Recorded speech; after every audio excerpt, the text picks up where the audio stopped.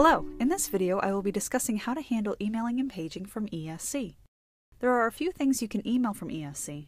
You can send dispatches to your techs, which is called paging, send mailers to customers, email sales invoices to customers, and purchase orders to your vendors.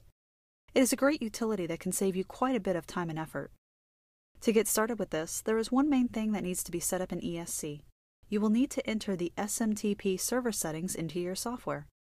Just think of Smtp Server as a fancy acronym meaning your outgoing email server. One thing to mention is that if you are on Exchange or hosted Exchange, we cannot help you configure the Exchange settings. You will need to have someone with knowledge in Exchange to configure the settings so that it will work with ESC.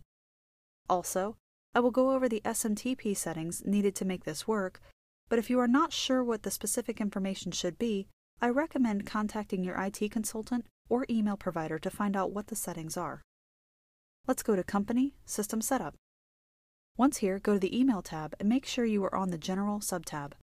The first field is the SMTP server. Like I said before, this pretty much means outgoing email server. When you have those settings, you can enter the server or IP address here. Next is the login user and password, which is just the login used to access the emails. The next field is the port number. Depending on the email provider and security, the port can be one of many, so make sure you are given the correct setting for this. Login method has two options: authenticated login if the SMTP server requires authentication, or auto if it can just be connected to. Use SSL and use Start TLS are just extra security that email providers use for authentication and encryption of emails. While we are in the System Setup screen, there are a couple places we need to go to put in some return email addresses. The first one is within the Email tab. Click on the Addresses subtab. There are three sections, one for sales invoices, one for purchase orders, and the last for status notifications. Enter a display name for each and an actual return email address. Usually, you will need to make the return email address the same as the login user for the SMTP settings. There is also a checkbox, so that if an email is sent from any one of these modules, it will send a copy back to the return email address. If you would like this capability, go ahead and check the box. Otherwise, leave it unchecked. Another area that needs to be set up is the Tech Email section. This portion determines not only the return email address, but what information is sent to the techs.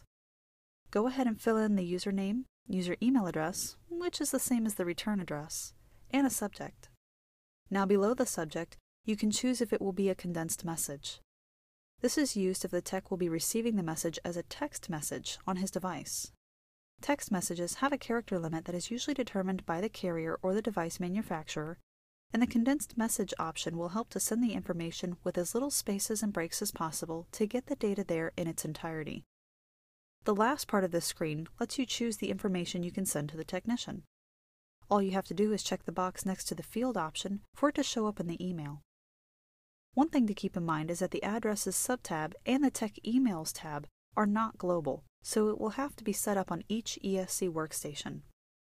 Now that the setup is out of the way, there are only two things left to talk about: where to put in email addresses and knowing where to send emails from.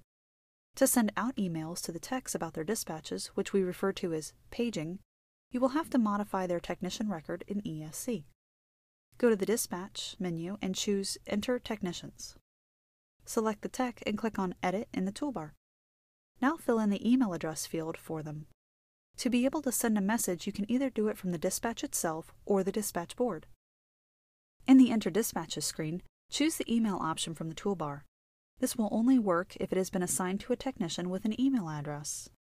If more than one technician is assigned to a dispatch, all technicians assigned will receive the message. On the dispatch board, you will need to click on a dispatch and then go to the Activities menu and select the Email Tech button. The Email Tech button can be added to the toolbar by right-clicking on that toolbar, selecting Customize, and then choosing the Email Tech button. For emailing sales invoices, quotes, or other messages from ESC to a customer, you will need to make sure the customer has an email address.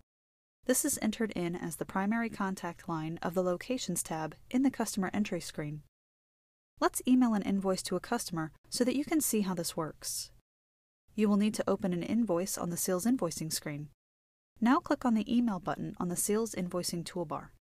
This will bring up an email window where you can modify or enter the email address, carbon copy address, and/or blind carbon copy other people a copy of the invoice. You can also type a message in the body if you desire. If you find that you will be sending the same message to your customers or something close to the same message, you can always create a template by typing the message in the body and then entering a name for it in the template field. And finally, choosing to save it by clicking on Save Template. You can then choose if everyone will have access to it, just yourself, or if it will be your default template.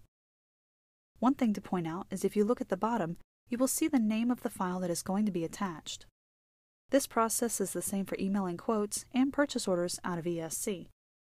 Emailing purchase orders will follow the same rules, only it will send an email to the vendor rather than to the customer. Just make sure when you set up the vendor, you have an email address for them, or you will need to enter the address in manually each time you email. You will notice if you click on Email, it looks exactly the same as the email window in the sales invoicing screen. Just compile your message, or select your template, and then click Save. That's right, emailing out of ESC really is that simple. This concludes our tutorial on emailing in ESC.